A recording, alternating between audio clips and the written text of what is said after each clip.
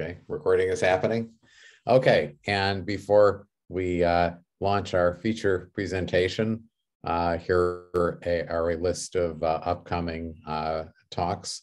March 7th, we're going to hear about chronic liver diseases and cirrhosis and N3C involving use of, as well as PPRL training by Jin Gee and Sean O'Neill. So, and then March 14th, use of mortality data and PPRL, patient-preserving privacy record linkage by Jasmine Pua and Umberto Tacanardi. And I think actually the consortium PPRL paper is getting pretty close to going out as well. So that's good. Monthly Recover Long Island project team, long COVID project team updates by Melissa and Emily. March 21st, ML training workforce and benchmarking ethical AI by Susan Greguric. And then March 28th and April 4th, good algorithm practice by David Sarner and Johanna Lumba. And then finally, April 11th, rare diseases in ORDR by Melissa Hendel and Brian Laraway. So next slide, please. Okay, so we have almost 4.5 million COVID cases, records for almost 4.5 COVID cases in the enclave with 12.2 million people overall. It's quite remarkable. Next slide. Okay, so looking forward to presentations and update on the publications committee. I think Mary, you're yes. I think I'm going to start. I'll kick this off, and then if I could have my first slide, please. Or do I need to screen share, Julie? What? I think you need to screen share. Yes. Okay. Let me try this. This is always a challenge. Let's see. Here we go. Now, let me see. Sorry about this. It shouldn't take me. Share screen. Good. And now.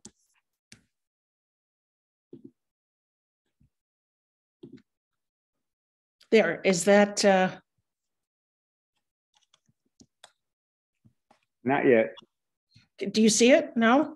No, not yet. Nope, not yet. Okay. Julie, maybe you let me try this again. How about now? Now you should see it. Yes. Okay, excellent, yep. Excellent. Okay. Well, thanks everybody. Sorry for that technical glitch. I am Mary Saltz, and I am co-chair of the N3C Publication Committee with Julie McMurry. And Julie and I are going to talk to you today and are delighted and grateful that Jeremy is going to also talk to you all a little bit about some of the challenges that we've seen. We just talked to you in the summer, so we have some updates for you. First and foremost, that we need to see everything that goes out, including podium presentations, and this is new. But that's something that we'll talk to you a little bit about more. The forms, I don't believe, have been changed yet, but we will be asking to see everything that goes out. So what have we learned since the summer, and what can we update you about? And it's interesting, as we've gone along, we've been learning quite a bit. And I would like to introduce first the committee members, then talk a little bit about what does it mean? How can you create an impactful paper in N3C? Jeremy and I will talk about that. And then we will hand off to Julie, who is absolutely amazing at making sure that the wheels keep turning to get all of the information to the publication committee and from us back out to the authors. It's an unbelievably difficult job. And she's going to remind us all what the process is and tell us a little bit about where you can find policies and author resources if you are trying to or wanting to submit a manuscript.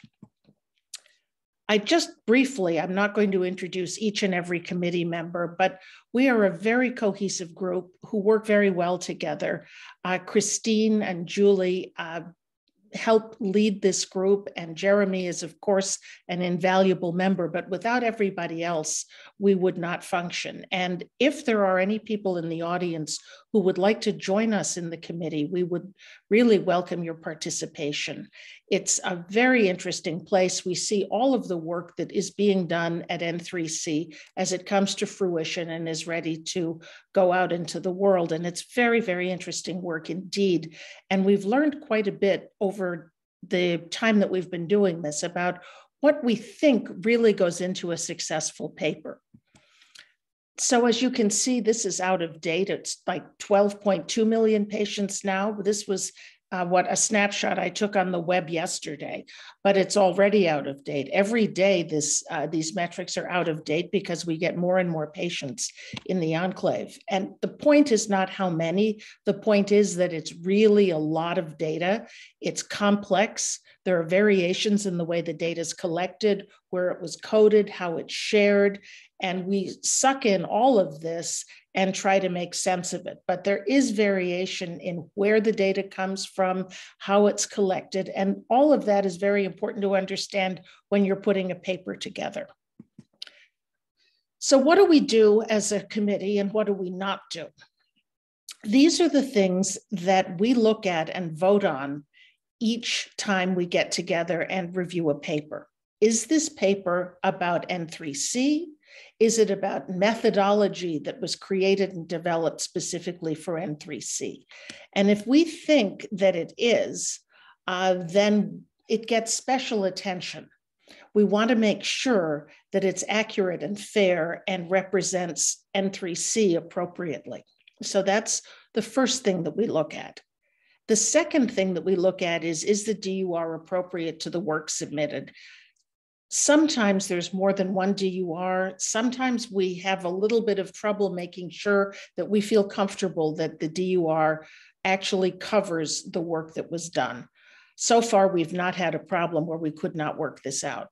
The other thing that we try to do is be the last set of eyes on cell sizes. There's a whole process that goes into the data being downloaded, et cetera, and a data download committee. But we are one last set of eyes on the tables to make sure that the cell sizes are not less than 20, that you can't back calculate to less than 20. And if indeed the cell size is less than 20, but the authors feel that it's important for the science to specify a number less than 20, then that needs to get special permission from N3C. We also look at the native populations to make sure that if specific reference is made to native populations, that it's done in a way that acknowledges the NIH Tribal Council's role in the representation of the data. And then we also look to see, is this paper really wonderful? Is it fabulous? Is it not, it's good, but not necessarily earth-shattering? So if it's extremely significant, then central resources can be dedicated to the paper.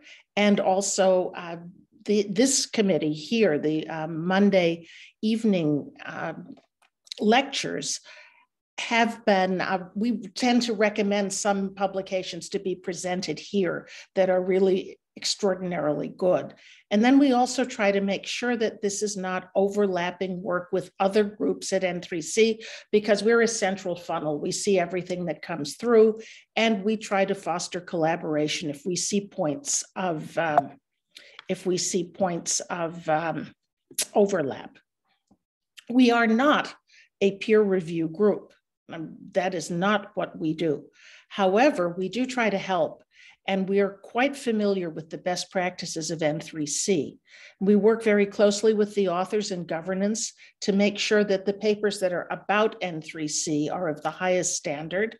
And we'd like to talk to you today a little bit about what we think are 10 steps to N3C publication success.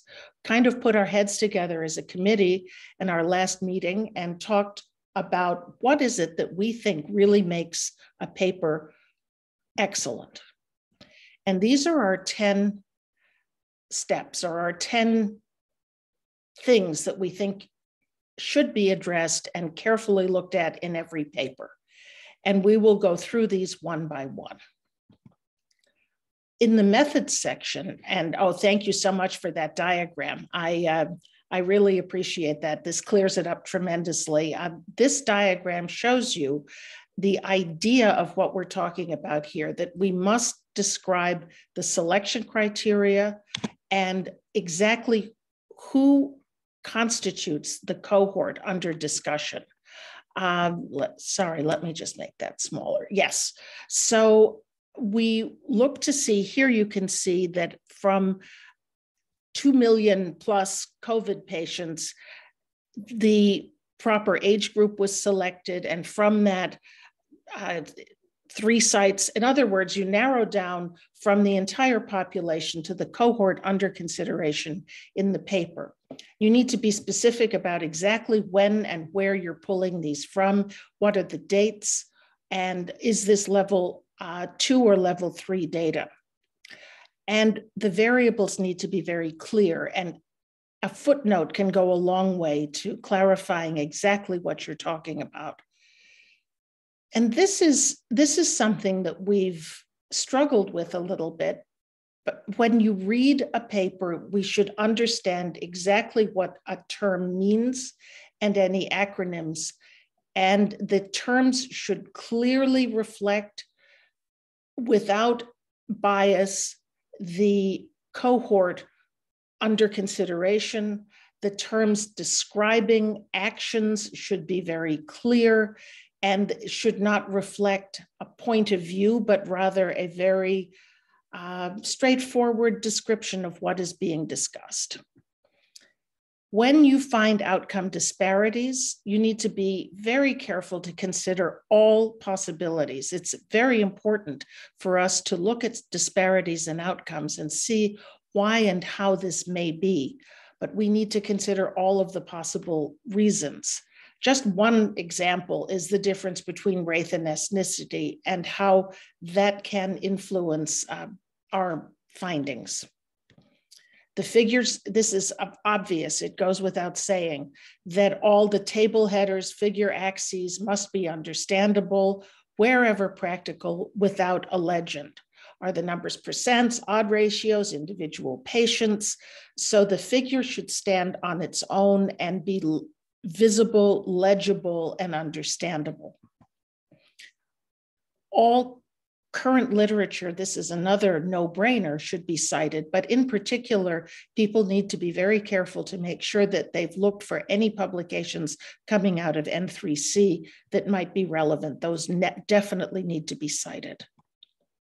And Jeremy, I think from here, this is, oh no, I think this is still mine. This one you'd given to me. I thought okay, Jeremy, you're much more qualified, so take it away. Thanks, everybody. So as you're thinking about all the different sites, we're a very large database with lots of multi-site contributors. Think about what you're doing, and what I'm here to talk about today, I should preface all this with, is as you're doing your analysis, we have caught papers that have gotten to the point of publication and found where people did not realize quite the complications that have come up with our very large database.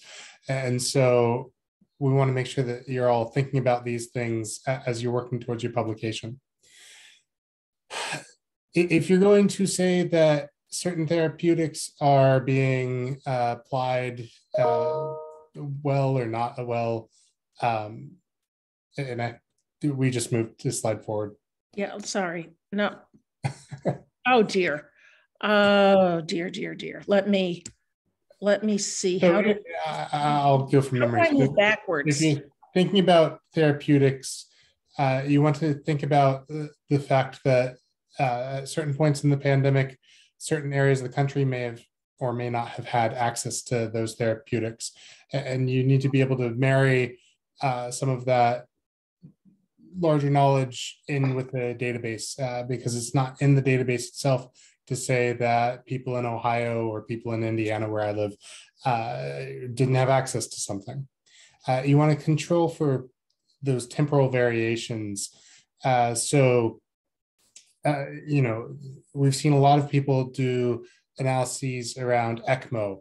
And before you can say that COVID is being denied ECMO or being prioritized for ECMO, you have to have a better understanding of how many people in the hospital are having ECMO. And because we get everyone who is inpatient, everyone who has COVID, we have a very strong COVID visualization, but we don't have a strong visualization of everyone else at the hospital at that current time who is getting ECMO. And so we can't necessarily draw correlations over clinical decision-making in a lot of cases because we just don't have the full picture for a full health system. As you're thinking about all these different sites, remember that each site contributes data at their own cadence.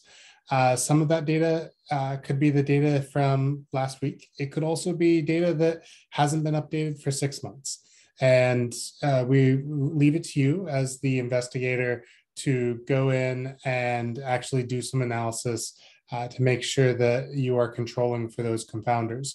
So if you are including sites that their contribution may be a little older, you need to take that into account because any outcomes data that you're going to report on, anyone who's in your cohort, it has the potential of skewing, and we've seen it skew some research, and then people had to go back and redo some analyses.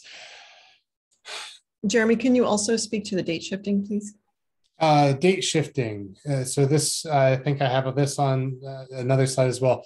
Apologies. We have Okay. both a level 2 and a level 3 instance. In level 2, and you should all be familiar with this as you're requesting, we date shift. We date shift plus or minus 180 days.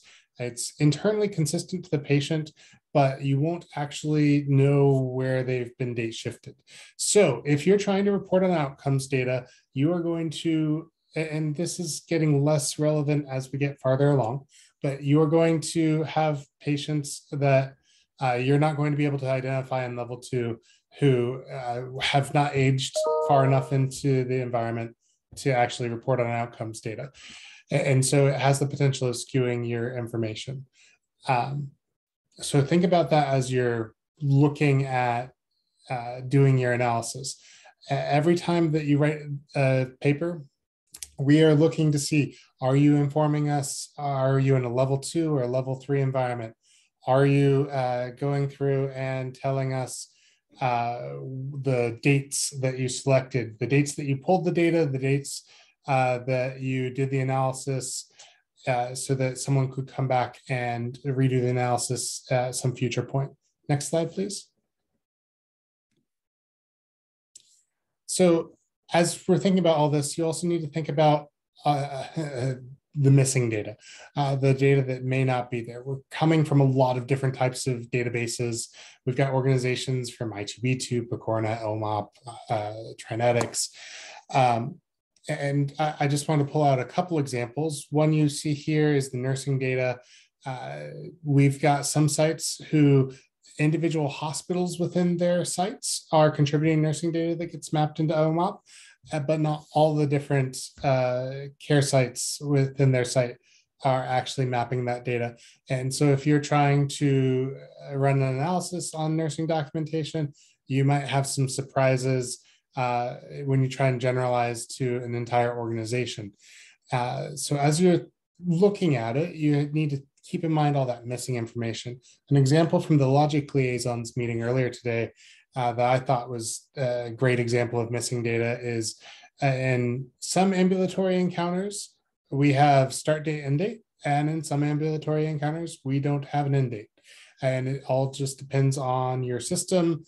And we have some contributors who might be Cerner, Epic, and Allscripts shops. And so it depends on your vendor for what gets mapped and how it gets mapped. So when you think about all of these things, don't forget about the missing information within the system. And if you don't have someone who you think can help you think through that, we do have the Logic Liaisons group, and you should be talking to them to help think through some of this. Next slide, please. I'm busy pointing my arrow to jump to the next slide. So here's another area that is just tremendously important. When you're doing your analysis, we need to think about accounting for the differences between groups. We want to compare like to like. So if you're talking about age, sex, degree of illness, no matter what you're doing, if you're going to report on outcomes by these different groups, you need to be able to show how similar or different they are. So you need to look at things like average age, the number of comorbidities. We've seen a couple papers do a phenomenal job with this, but a lot of papers are not taking that extra step. And next slide, we've had examples where people who have done these extra steps, we've seen 10+ year age gaps between the average and the median for race and ethnicity. And as you might imagine, if you think about it, if the Caucasian population is averaging 10 years older, maybe they're going to see more interventions. But if you have another population that is averaging 10 years younger, and you're seeing a small blip on the radar of your analysis that says, oh, they're just a little worse. They may be a lot worse when you take into account that they are such a big disparity in their ages. And so we've just seen a lot of research reports that people will quickly slice and dice by race, ethnicity, sex, but they don't do that extra step of ensuring that they're comparing like to like. And so it's just an important thing that, as we were talking about as a committee, we've gone back to a lot of papers and reminded them that, when you slice by any of these types of things, you need to make sure that we're actually talking about people who look and feel similar. Next slide. So as we continue to think about unknown information, I just wanted to call out vaccination. So vaccination, as you know, is special. We've done a lot of work to go pull vaccination status in. Understand that it has a lot of missing information. We are working within a lot of groups to define general vaccination status so that you'll have some tables where you can more quickly say, okay, if they've had these drugs within the tables, it's the vaccines. But you also need to take into account that a lot of people are getting vaccinations outside of their local hospital system. Some healthcare systems are then linking to their public health databases to be able to pull in vaccination status. Some are not. And so we know for a fact that vaccination positive status underrepresents the number of actual vaccinated individuals at all sites. And it potentially is drastically undercounting depending on your local area and exactly how integrated you are with public health. And so there are a number of people who are doing a lot of good work around vaccination status. If it's something that is of interest and you haven't been talking to anyone about it, please hit me up on Slack and I'll get you connected to a number of different folks who've really done some deep dives in this. And I think that's my last slide, but next slide. Yes, thank you. Okay, and Julie, I think that from here on in, it's up to you.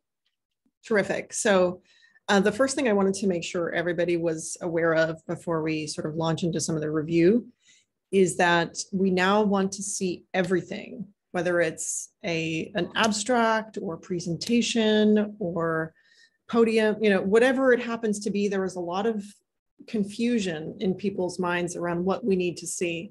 And so we've just made the decision to look at everything before you submit, whether it's to the conference or what have you. However, I don't want you to freak out. I know that conference turnaround times are very short. And part of our goal here is to make sure that the authors themselves are self-policing to a large degree, so that it'll walk you through, have you looked at this? Have you looked at this? Have you looked at this? And so the process of submitting is not meant to thwart your submission to the journal or the conference or what have you. But in the case of podium presentations and abstracts, we will look at them if we have the time to get back to you within, like one business day kind of thing. But for podium presentations and abstracts, it is a sort of self-declaration kind of thing. But we just want the ability to know what's going on, what's being presented, and be able to intervene if we see something that looks like it might be problematic, intervene before it's actually been accepted and presented. So all full-length manuscripts, however, still go through the same process. So before you submit, whether it's to a preprint server or to a journal or a full manuscript to a conference, we need to see all of that beforehand. We tend to get manuscripts in various stages of completion. We like to have enough time to review it. And so therefore, if it's a little bit scruffy in terms of the language, or, the figure may not have the right colors or whatever, that's fine. Don't worry about it. Earlier and scruffier is better, provided it is complete. And when I say complete, I mean all of the tables, all of the figures, all of the data that you are presenting in whatever form needs to be the final numbers. It doesn't need to be the final colors, the final order, or any of that. It just needs to be the final content. And your conclusions need to be your final conclusions. And from there, we can talk about how it can be improved. But what I want to make sure that we don't get is, okay, we finally finished. Now we're ready to submit to the journal in 48 hours. That doesn't really give us enough time. And then you're waiting on us. So that's just wanted to clarify that one thing. So from here, if you attended August's presentation, you are free to go at any time. No one will be watching you drop off and wagging fingers. It's review. I've also posted the link to the slides if you wish to review them.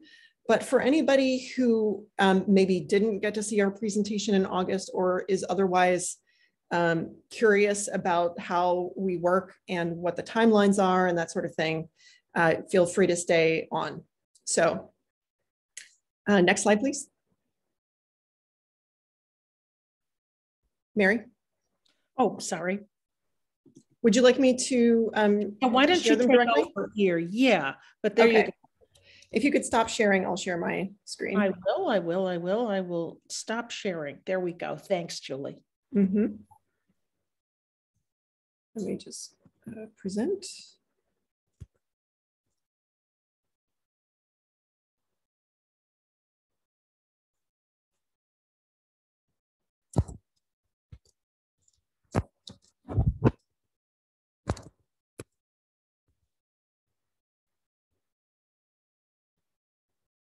Sorry.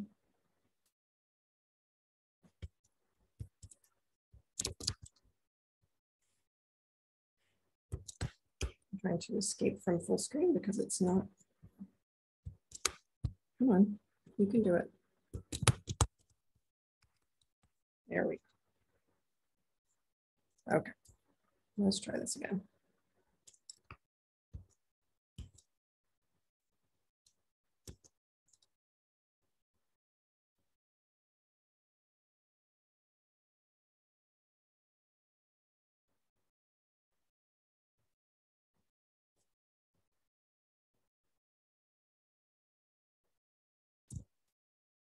Okay.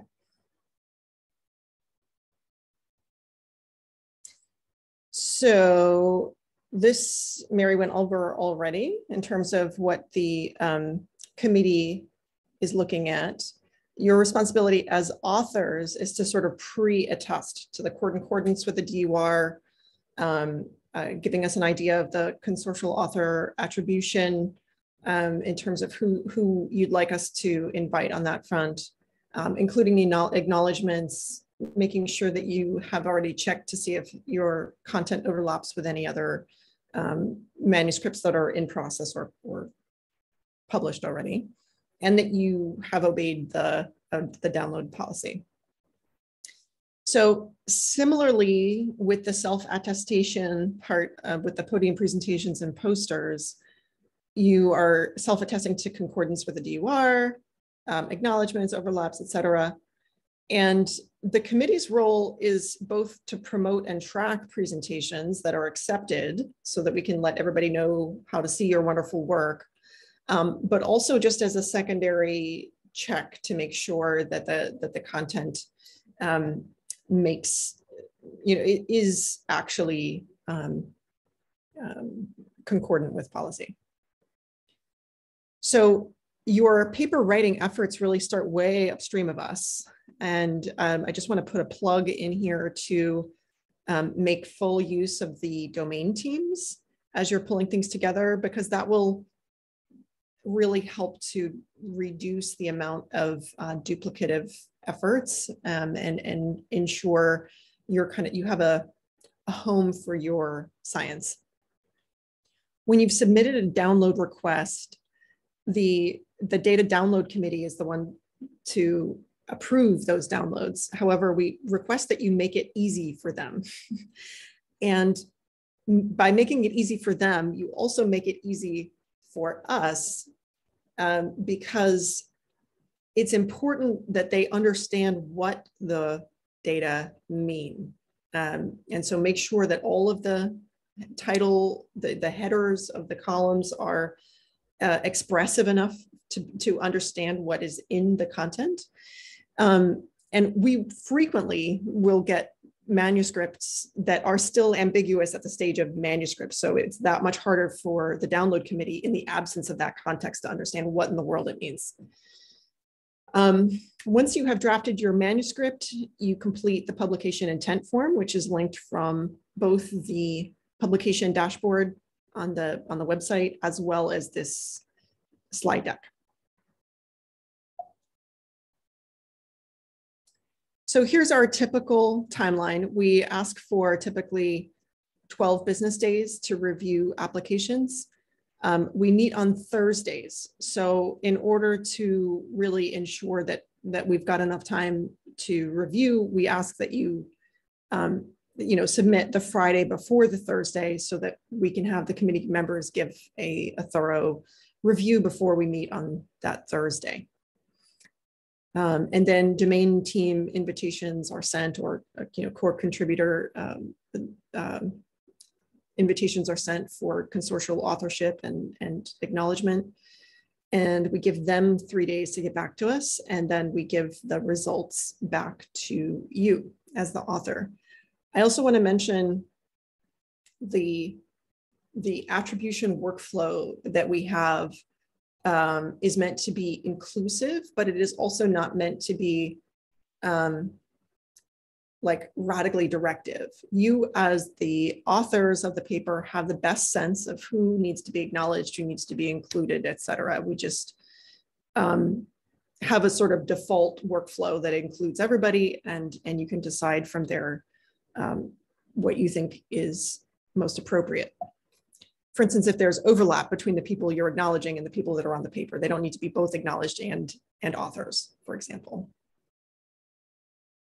So this is what the publication intent form looks like. Most of you have seen this before, and it will be updated to reflect the fact that we're going to be seeing everything from here out. Once you have submitted the intent form, if you can email the publication itself, those attachments to this email address, and then we will upload it to Google Drive and share it with folks who have been invited to consortial authorship and or attribution.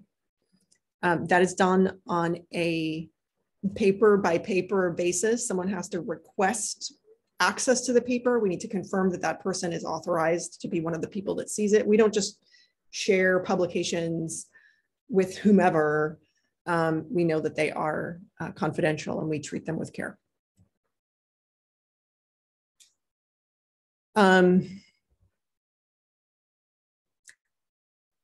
We covered this already earlier.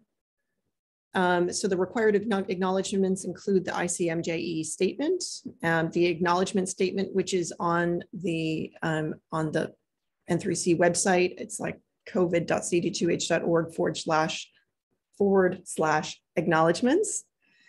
And then if you are an author, if any of the authors that reside in an IDEA state, regardless of their institutional affiliation, the acknowledgement for the IDEA Program Award also needs to be present.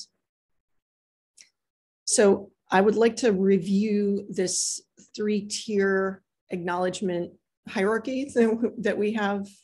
So masthead authorship is just regular old vanilla authorship as you've known and loved. It is substantial, intellectually important contributions made directly to that manuscript. And the only people invited at that level are exclusively at the direction of the contact and senior authors. So we as the publication committee, nobody gets to say this is a masthead or this isn't. Like that's not our role. Consortial collaborators have less substantial but still intellectually important contributions, whether they are made to the study or manuscript or to knowledge artifacts that are directly used by the study.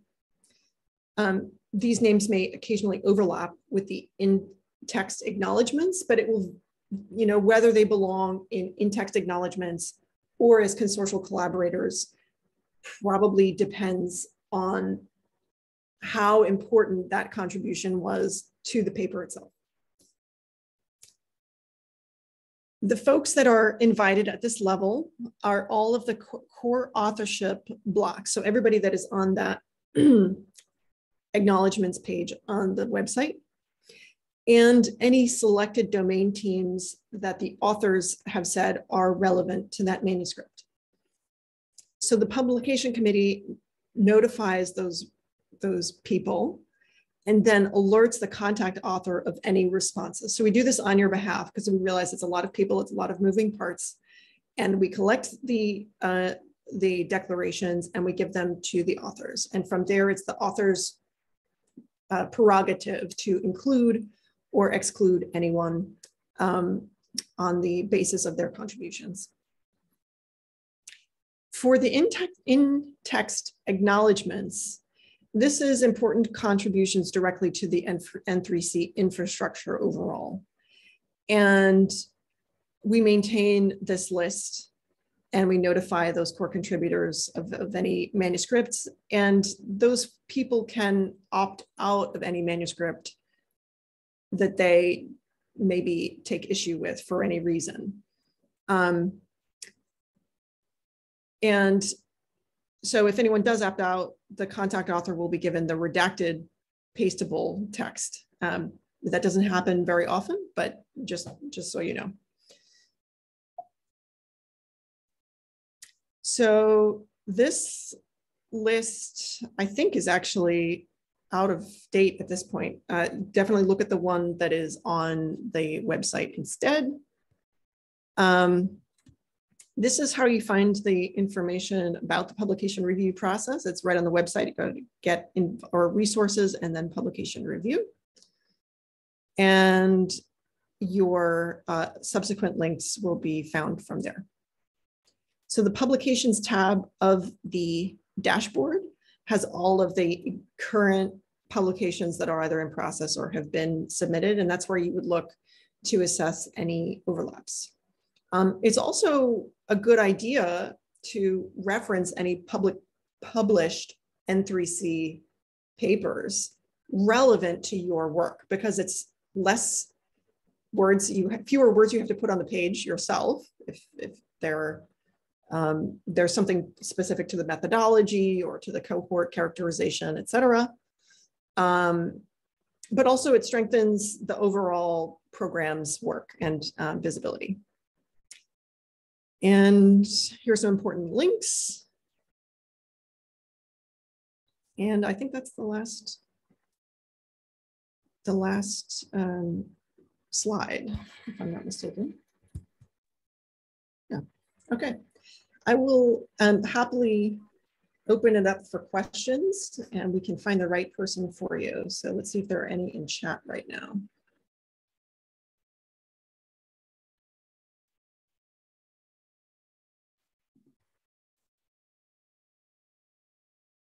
Looks like there was one question, but it was addressed. Are there any other questions folks have? So I have a sort of question and a comment, and thanks for these great presentations. Sure.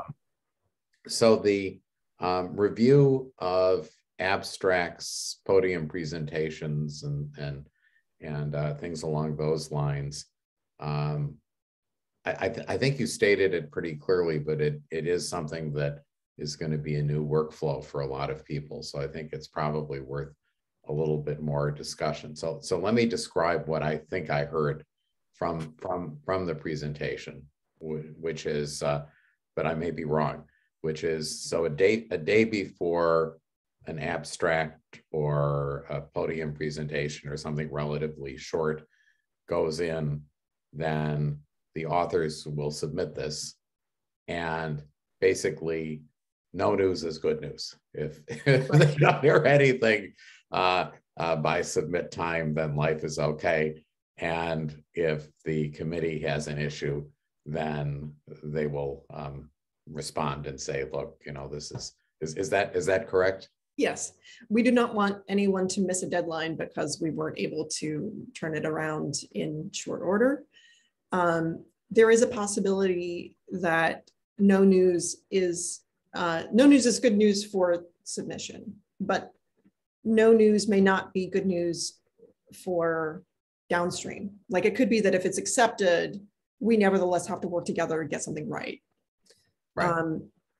But at least we would know earlier than I'm presenting at 3 p.m. Can you look at my slides? Or being in a presentation where something is presented and no one had a chance to look at it. And there are cell size issues, for example. Those are, go ahead. The other thing that just to call everyone's attention to is, yes, it could stop the process if you haven't requested your download permissions. We've had situations where people did not think about the fact that they need to request download permissions. And when they've gone through the forms, they realized, oh yes, I have to have permission before I can use any data out of N3C. Yeah, for any reason. And I just want to reiterate that the word download was probably the wrong word choice in the beginning, and now we're kind of stuck with it. But any data of any kind, table, figure, you know, even a specific number of patients in the prose, all of those things need to have an approved download before they can leave the enclave in any way, screenshot, anything. So it's really about export and presentation more than download per se. I think people have a very narrow idea of what that means. So just be very careful. No, I think you're right. I think that a lot of people think that it means downloading and that if one manually copies, it's okay. That right. Was an unfortunate word that stuck early on. So another related question. Okay, so somebody who is giving a presentation submits an abstract. The abstract says, I'm going to talk about X, Y, Z. Then the talk gets accepted, the talk rolls around. In almost all cases, there's going to be data that was not in the abstract that's going to be in the presentation. So what is the workflow associated? Now, obviously, if the table has a bunch of cell sizes of 2, that's probably not so good. So what's the workflow associated with accepted abstract, time rolls around for the presentation, how is that supposed to work? Mm-hmm. So it's a little bit different for abstracts versus presentation. So podium presentation, you would expect to have many slides in which there is an appearance of data at some point in that set. So it would be someone would before they actually do the submission, submit the data that they intend to present. Now, again, at this point, all we're looking for is compliance with cell size. That's it. And so one presumes that data would be the cornerstone of the presentation, and that part of it would be ready early. And so as soon as all of the data that you intend to present is present in a presentation, if you can send us that set of things, that's all we would need to see before it's approved to be presented. It is occasionally the case that data get refreshed between the time we've seen a paper and a time that it needs to go out. And so the way that we have handled that situation is that if it's a refresh, but there are no categorically new downloads, we don't need to see the full manuscript again. If there are brand new downloads, just like entirely categorically different kinds of things that are being downloaded, then we do need to see everything again. Does that answer the question adequately? Oh, that's great. No, I mean, Okay. I think it's just useful to have a little bit of discussion about Totally. this.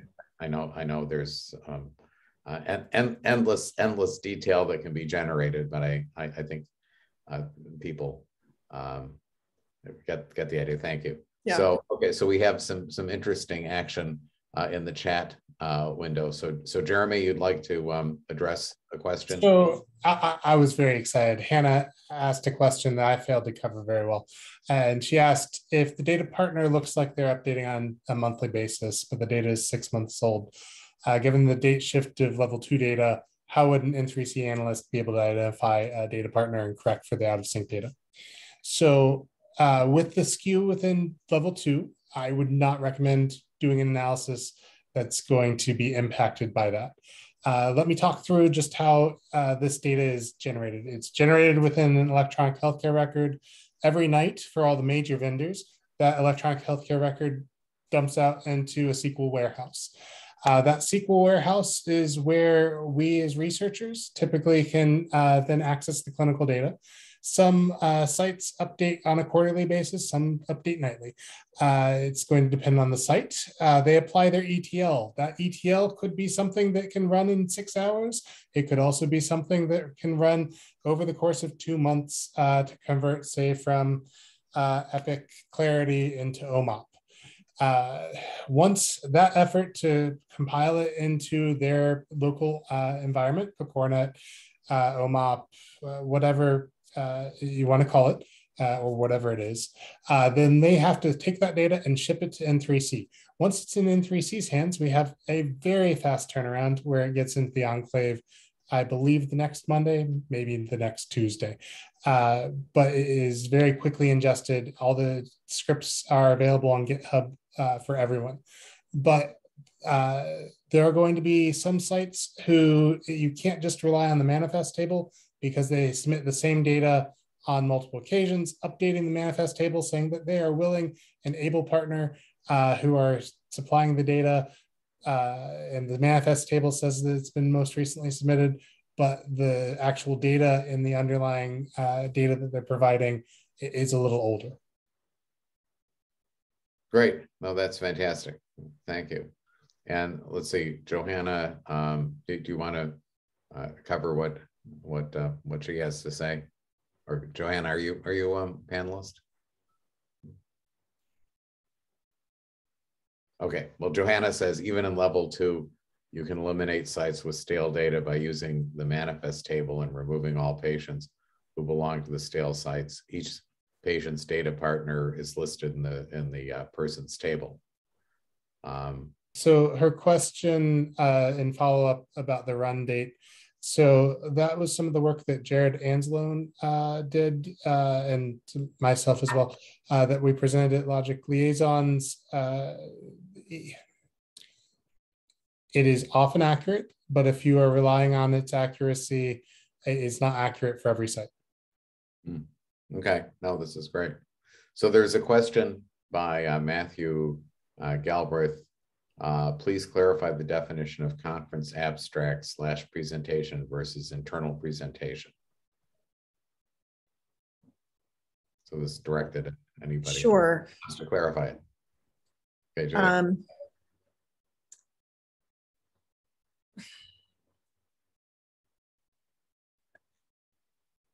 This gets a little bit into like gray area. I would say if you're in doubt, just chuck it over the fence. It's mostly self-attestation anyway. And so it's a good checklist to make sure that you're not, outside of the bounds of policy, regardless of the venue.